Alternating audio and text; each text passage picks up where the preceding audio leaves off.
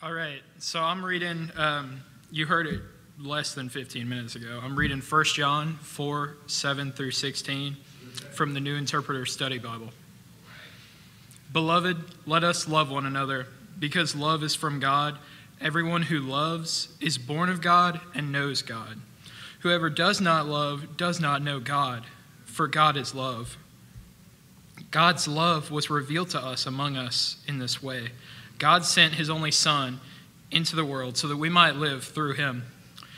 In this love, not that we love God, but that he loved us and sent his Son to be the atoning sacrifice for our sins.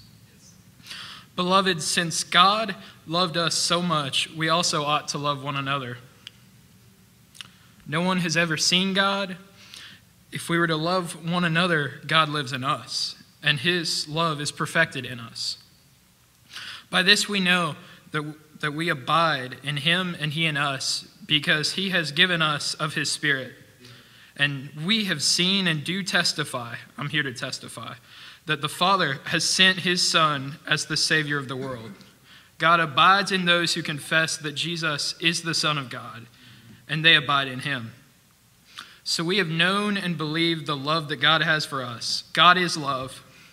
And those who abide in love abide in God, and God abides in them. And as Gwaltney said, I've tried to do some new things, and I started some spoken word, and that's what I have here for today.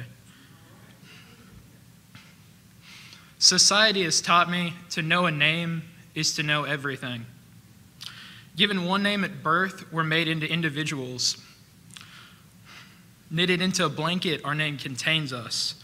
The teacher calls a name, you respond with here. Everyone ask your name, but no one knows who you are.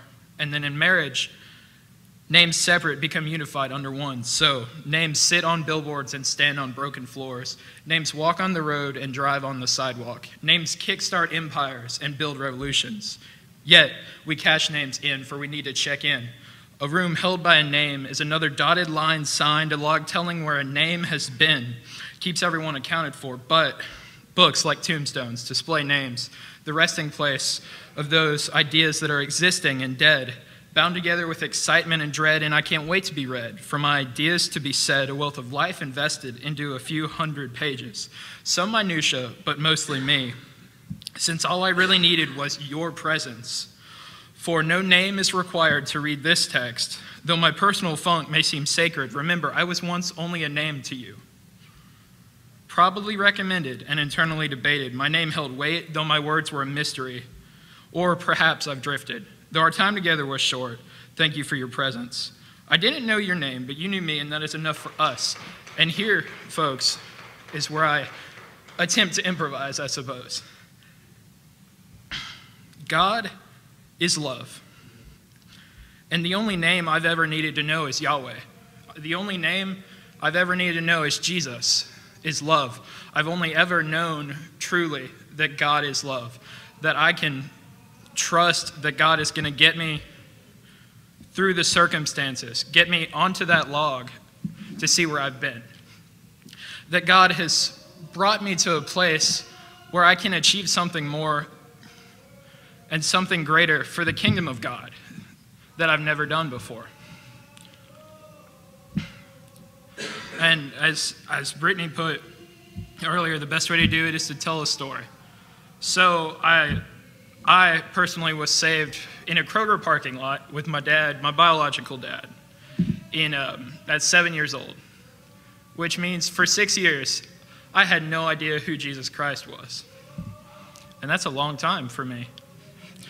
And even more so, fast forwarding through life, I landed at Page High School, Page Middle School, somewhere in the middle of College Grove, Tennessee.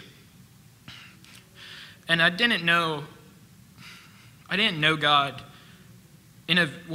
I didn't know God personally. I didn't know him in a relationship. I knew him from going out on 2 mission trips to South Dakota, when I saw his work with the people there, when both feeding them and taking the time to play ball with them, dance with them, sing with them, and worship God with them. And though this may begin to be in a roundabout way, worshiping God is something that seems to always be the same wherever I am. That the presence of God is always in the same place and in the same manner. Or it's as though that the presence of God is the same in a church in Tennessee, or this church in Atlanta, or the church in South Dakota. That the presence of God is always so thriving and alive that it sticks inside of my heart. And it brings me to recognize that there is something beyond just my own name, that there is a name greater than mine, that Yahweh is a name greater than mine. Elijah, from what I've been taught from the day I guess I could understand things. Elijah means my God is Yahweh. And Yahweh is to be. Yahweh, I believe the Israelite translation, or the Greek, I don't know for sure, but Yahweh means to be. So my God is to be. Yahweh is to be.